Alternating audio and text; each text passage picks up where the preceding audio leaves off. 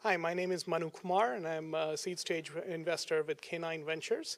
K9 is a very early concept and seed stage fund where we invest between $100,000 to $250,000 as an initial investment in companies that kind of have a tech focus to them. In terms of what I think of what's happening in the VC industry right now, a lot of it is really what I would consider a natural evolution of what has happened to some of the big firms. A lot of the big firms have kind of moved up in terms of the size of deals that they're doing, and that's what's created the opportunity for some of the smaller funds like K9 to actually step in and do deals at the early stage.